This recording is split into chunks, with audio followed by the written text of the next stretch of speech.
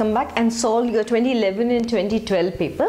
So let us see this. They've given us what are biodegradable polymers. I've already done this as a separate video and a video number 9. Please watch the video.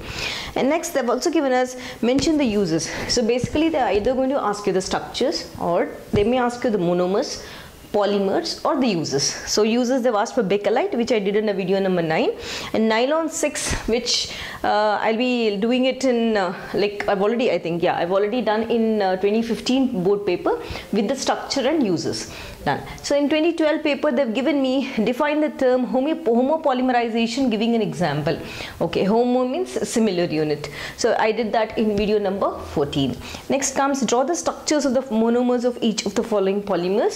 So nylon 6, as I said, I did it in video number, or I did it in board paper 2015. Please watch the video.